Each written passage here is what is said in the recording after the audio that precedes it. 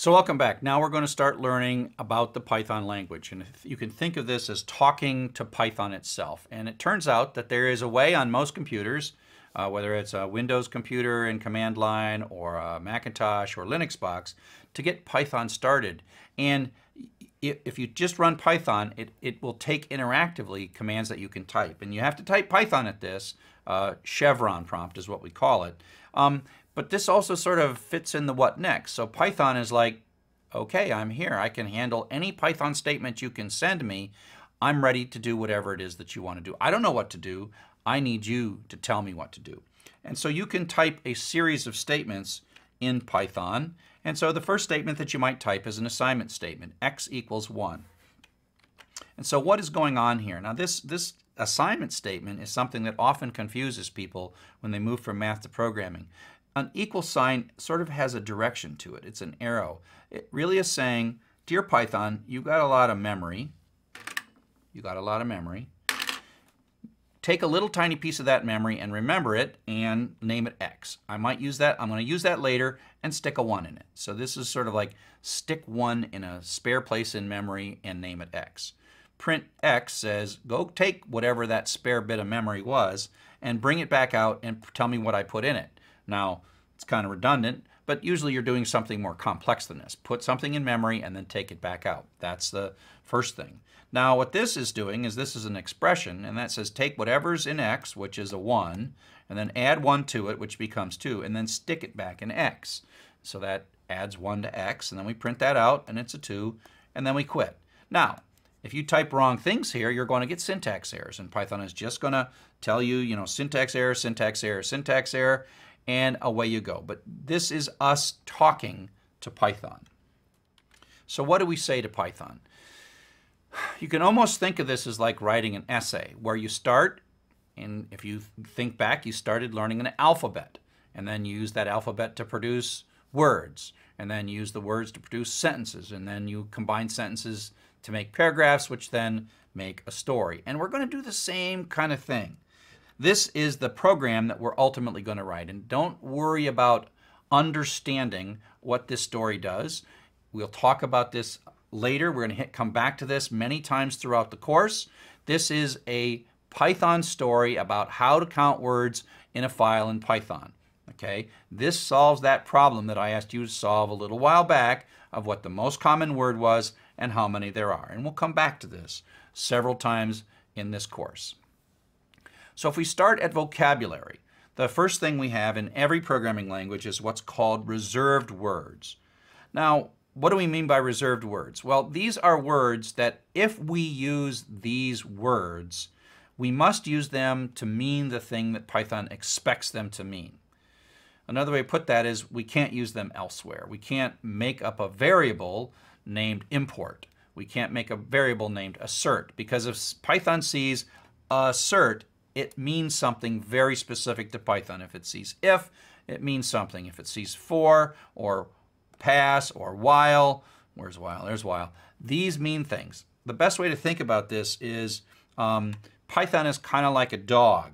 And if you're talking to a dog and you say, hey, dog, do you like Beethoven or Bach better? The dog is hearing is like blah, blah, blah, blah, blah, blah. It doesn't care anything. And then you say, hey there, Spot. What do you think of the weather today? Do you really like sunsets, or do you like rain better? And the dog is like blah blah blah blah blah blah. And then you say something like, do you think it's time to go for a walk?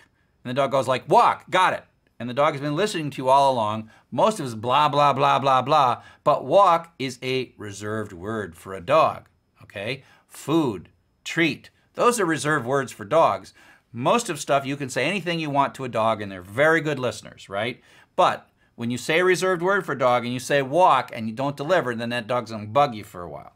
So you can think of that as Python. When Python sees global or from or for, it's like, whoa, that's a word that means a lot to Python, so you better use it the way Python expects you to use it. Sentences are lines. And so when we write a program, we're writing a text file, and we put a line and another line and another line. Each one of these is like a separate line, and we've got to get them right. And then we construct a paragraph out of a series of lines. And so in this particular example, We have another assignment statement that's sticking the number 2 into the variable x, retrieving that 2 back in, adding 2 to it, and sticking that sum back into x. Print is a function, and there is a parameter x, and that's going to cause 4 to be printed out. So we're using operators. This plus is what's called an operator. The equal sign is what's called an operator. This print is actually a function. This is a parameter being passed into the function. So there's a whole series of different kind of syntaxes that we use to produce the lines that we have to produce. Now we start combining these the lines into paragraphs and make some sense. And so that interactive Python where you're talking with the 3 chevron prompt, that's fun, and it's fun to get started and type x equals and x equals x plus 1 and whatever. But don't do too much. And I see students all the time, they try to write whole programs in that, and it gets a little frustrating because you have to type it perfectly from beginning to end.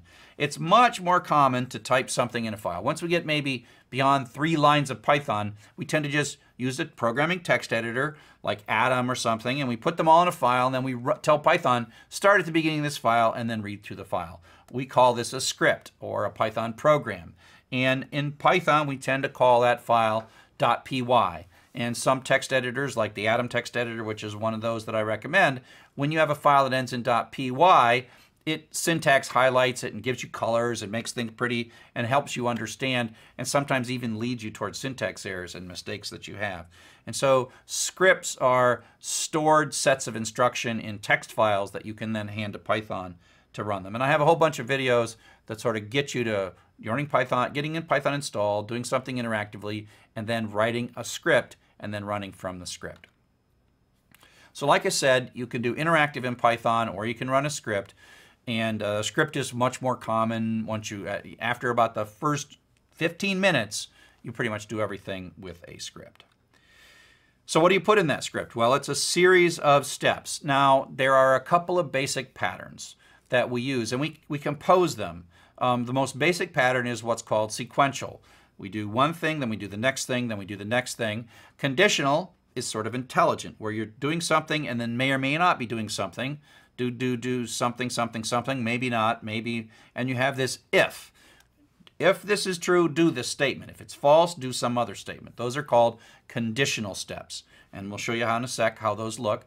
And then the real power of computers come when we tell it to do something over and over and over again, 1,000,000 times if necessary, and that's when we have a series of steps that need to be repeated.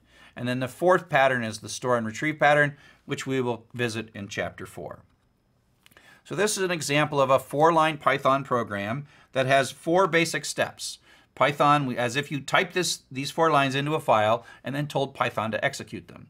Python will stick 2 in the variable x, then it'll print that out. Our output will be this. It'll add 2 to it, and then print it out again, and it'll be 4.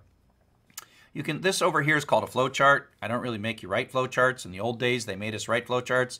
I'm not sure that's all that valuable. All I'm trying to show you is the sequence of things. It runs this, does something, then it moves on to the next one, does this, then it moves on to the next one, does this, then it moves on to the next one. Meaning that when you're done with a statement, where are you going to go?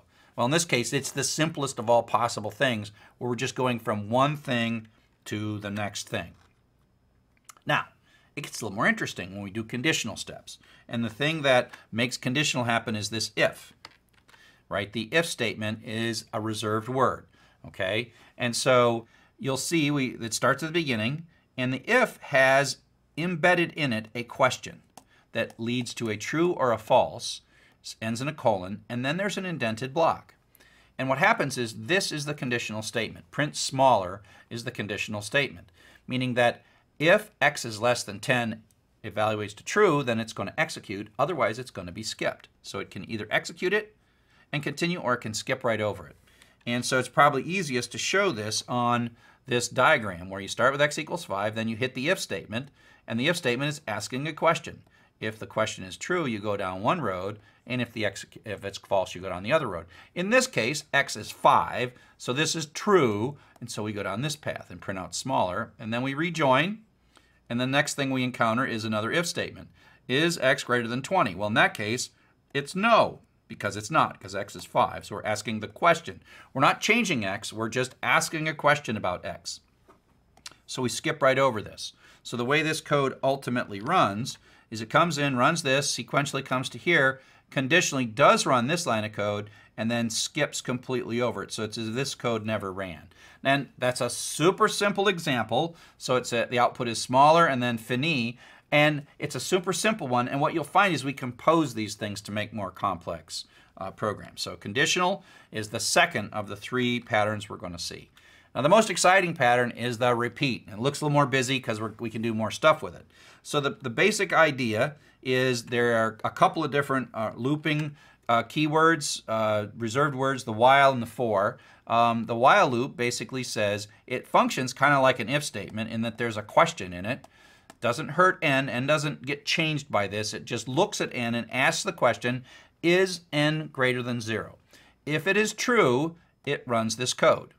So just like an if. So up to here, it looks like an if. If n is true, n greater than 0 is true, it runs this code. Now this is a little sequential bit. When you're done with this, what do? Oh, we just fall on to the next one. And you'll notice that this is indented at the same level as the print statement. And that's how we have repeating or even ifs with more than one statement in it. And then when it de-indents, that's the end of the loop. And what happens is it runs this and it runs that. But then what does it do? Well, it's at the end of the loop, so it actually goes back up to the top of the loop. So it goes back up to the while statement, and we actually printed n out, which was 5, and then n became 4, and then it reevaluates this question. Is 4 greater than 0? Yes, it is. So it prints 4 out, and then it subtracts 1, it becomes 3. Now is 3 greater than 0? Yes, it is. Yes, it is. And so it goes 4, 3, 2, 1. Then it comes through and it prints 1, and then it subtracts 1 from it, so it becomes 0. Now it comes up and asks this question. Is 0 greater than 0? Because n has become 0 by the successive iterations through this loop. So n is not greater than 0. So this switches from a true to a false. And false, it leaves. Goes out and exits the loop. So over here, it goes 5, 4, 3, 2, 1, and then out she comes, okay? And as soon as this becomes false, then this loop exits. And so that's the way we tell the program that, we tell the computer that we want it to keep going until something has happened. We've achieved something. Who knows what it is we're doing? None of these programs make any sense particularly. We're just sort of learning baby steps, okay? So loops have this notion of iteration variables to make sure that they're not infinite loops.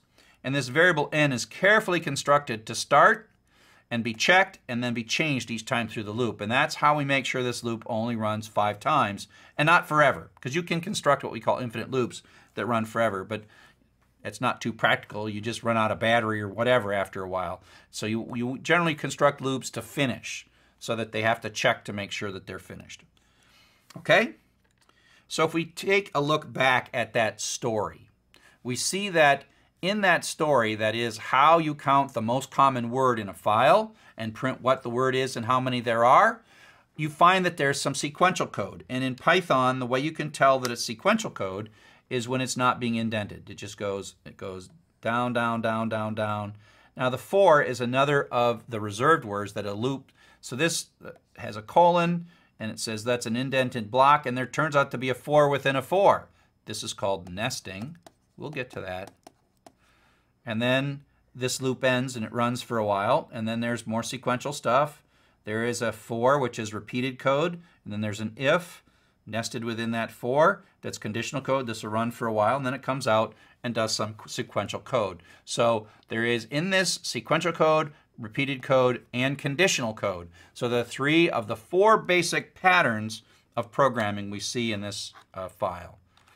And so if you look at this from an outline perspective, this is sort of our story. These are the paragraphs of our story. This top bit here says, read the name of a file from the user and open that file so we can read it. This second paragraph says, oh, as we read through the file, create a histogram that maps the number of words to the frequency of the words. And each time you see a word, update the histogram so that we have a running total of all of the words using a thing that we'll learn later, like in chapter 10 or 9, called dictionaries. And that's cool. It's cool. But don't worry about it. Don't worry about it. Don't worry about it now. So this is making a histogram. Then, once we have the histogram and we've read all the words, then we read through the histogram to find the largest. And then we print out the largest word and the largest count. And so this is a little short story with some sentences and paragraphs and alphabet and reserved words and vocabulary and all that stuff, and we're kind of learning how to do it. Don't try to get this all right now. We're going to touch on this. We got a whole chapter on variables and a whole chapter on conditional, a whole chapter on loops, right? I just am trying to give you this big picture so that when we get there, you can start putting those things together. And like I said, it's a little confusing. Generally, it really starts to clear up in chapter 6 and chapter 7. And so just understand that we learn little bits and little pieces, and then it gets better toward the end. So thanks for listening. Chapter 1 was really trying to get you an overview of the kind of stuff that we're going to learn throughout the course and lay down a little bit of vocabulary so I can talk about things like microprocessors and RAM and memory and stuff like that so I can communicate. Say, hey, we're going to do this thing that's going to do something with the CPU, and so you can use that. So hope you find this value, and see you in the next chapter.